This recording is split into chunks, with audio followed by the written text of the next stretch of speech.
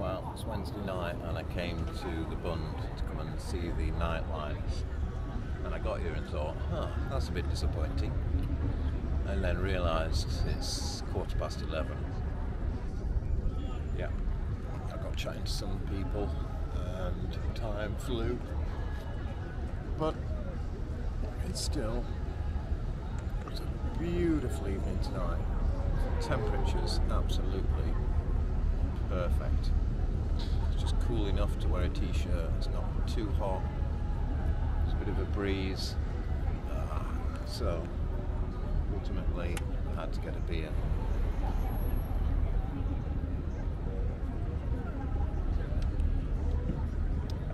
And relax after a great day. Been for a nice walk in the park, had a bit of a sleep. I was a bit tired. Been to see Luke. Been for something to eat, and I've seen a completely different area. And now I'm just going to relax, have a cigarette and a beer, and check out Shanghai at night. I'll do a little bit of a 360. I'll start over there. As I say, it's a little bit dark now, so you can't really see a lot, but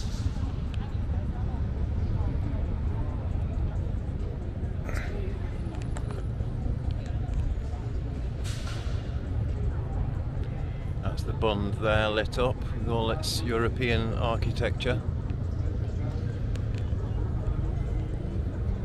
And then the river, and across there, the famous Shanghai site. In fact, I don't think I've been across there yet.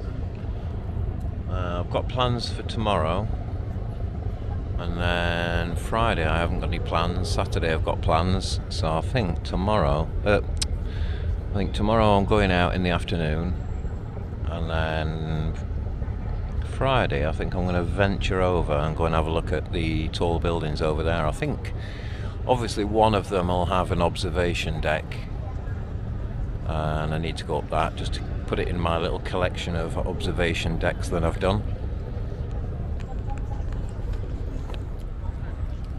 I've only been here 3 days, but so far this is my favourite place in Asia. It's such a nice place, and safe, chilled, nowhere near as busy as I thought. The air's really clean, and it's incredibly surprising how cheap everything is. It's literally cheaper than English prices in the north. And you'd expect a city like Shanghai, which is essentially, although it's not the capital, it's like a capital city. You know, it's the business capital of China. And yet, just literally just go and buy a sandwich, a can of Coke, and it's like £3. I'm like, what the hell? In Hong Kong that would be like £10. But yeah, it's like just a amazing place. Yeah, I really, really like it here.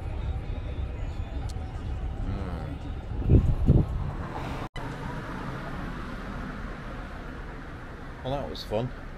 I was just sat chilling, having a beer, and I noticed someone near me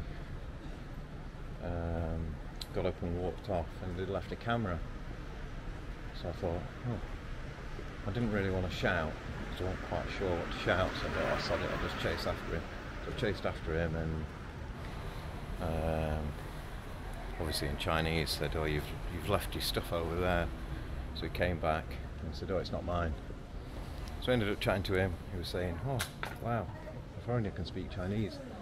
So I chatted to him for a while, and then I spotted two guys who were sat in front of us, came up and said, can you speak English? So obviously I said yes, and just on a different note, I think I'm lost. I'm sure this is the correct road. But anyway,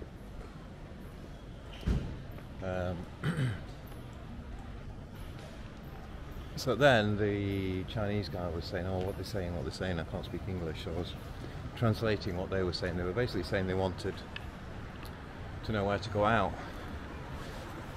to have a good time, because they've just finished a business trip. And so I was doing a bit of translating, then I asked Luke, who we were chatting to earlier, where can I suggest to them? And this guy suggested some places, and then I'm just sidetracked by the fact that I could have sworn I knew where I was. I've ended up on a street where I'm bloody lost, man. Yeah, and then someone else came up and said, oh, just heard you speaking Chinese. Can I have a photograph with you? So I took a photograph with this guy, and then he wanted a conversation. So it's been quite a good little bit of practice. Now I'm going to have to consult my phone. How the hell have I ended up here?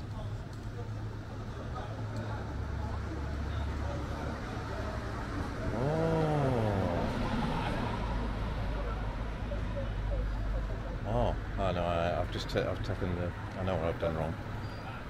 I needed to walk one more block before walking across. One good thing here is almost everything seems to run east and west and north and south. It's not too difficult finding your way around.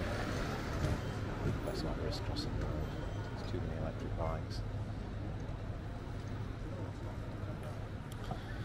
Yes, that's been quite a productive hour, considering I was disappointed that I got to the Bund and didn't get any footage of the lights.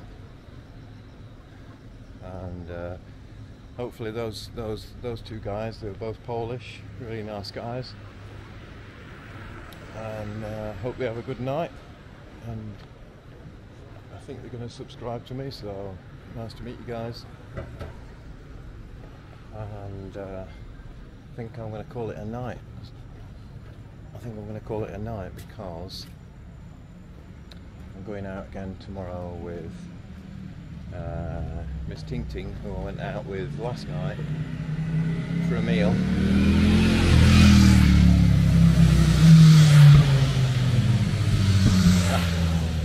It's like being back in Kaohsiung again with noisy motorbikes. So I'll catch you on the next video. See you later.